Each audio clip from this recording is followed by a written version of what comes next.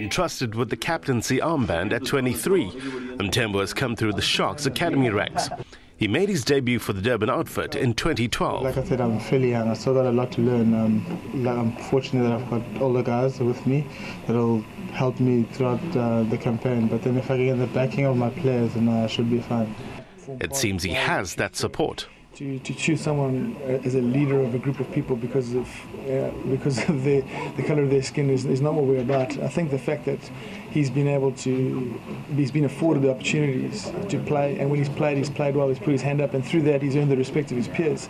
A decision like this is not done by a CEO or a coach, it's done by the people around him and how they react to him, and that I think is the important part. It's fantastic that the progression is shown just to where the game of rugby can go to in this country. Brad McLeod-Henderson will coach the Currie Cup squad. So what role will Jake White play?